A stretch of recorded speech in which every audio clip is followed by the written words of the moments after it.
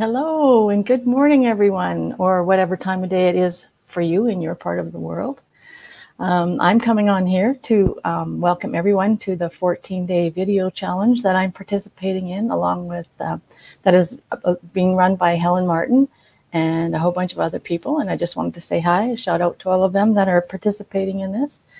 I just wanted to get my video done before I run off to work here this morning. So if you're jumping on and I can't see you, it's because I don't have my glasses and they are in the bedroom and my husband is sleeping. So I didn't want to wake him. So I'm trying to do this without any specs on. So see how it goes. So for those of you who have not met me before, my name is Heather Edmondson and I am coming at you live from Medicine Hat, Alberta, Canada this morning. It is a Monday morning. And heading off to work here pretty quick. So, like I said, I wanted to pop on and share a few things about me and with you this morning. I'm going off to work. I'm a nurse here in Medicine Hat with home care, and that's what I do full time, on top of being a wife and a mother and a grandmother of 3 little ones. And that's what I spend some of my spare time doing, and as well as being an online entrepreneur. So welcome everyone who is joining this 14-day challenge. It's a short one this time so that we can all prepare for Christmas holidays that are coming up. A few tips I'd like to share with you. I was listening to a mentor yesterday, listening to one of their podcasts, and they brought up a few tips that I'd like to share with you that I think all of us can benefit from. We all need to have tools in a toolbox. For example, when you're little, you are learning things right from the get-go, right from the day you were born. You're learning how to eat and talk and walk and all those things, and those are tools that you need to have to carry on with your life. You learn tools throughout your life going to school. You learn how to read and how to write and how to have conversations with people.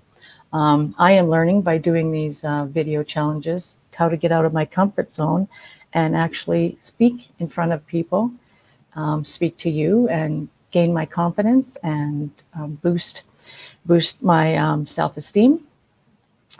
Some of the tools that she suggested or that she brought up that are valuable for everyone is like I was, at one point in my life, I was a swimming instructor. So I taught people how to swim and got them over their fears of water. And you can only take that step of getting over your fear of whatever it is for you, whether it's fear of learning how to ride your bike for the first time, fear of driving your first car or your first motorcycle or vehicle like that.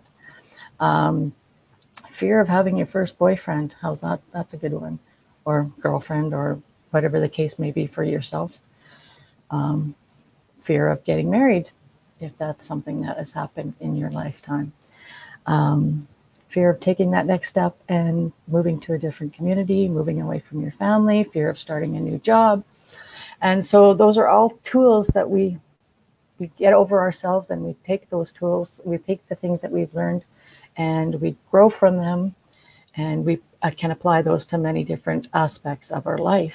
Like I said, the teaching the swimming lessons, and now becoming a nurse later in life. After I had my kids, I went back to school and became a nurse.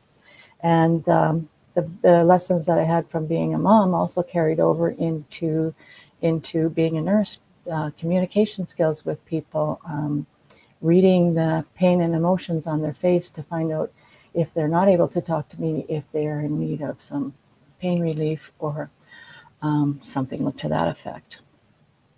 When you're a new mom, you learn your baby's cries. Different cries mean different things. I'm hungry, I'm wet, I want you to hold me, I want to go to sleep.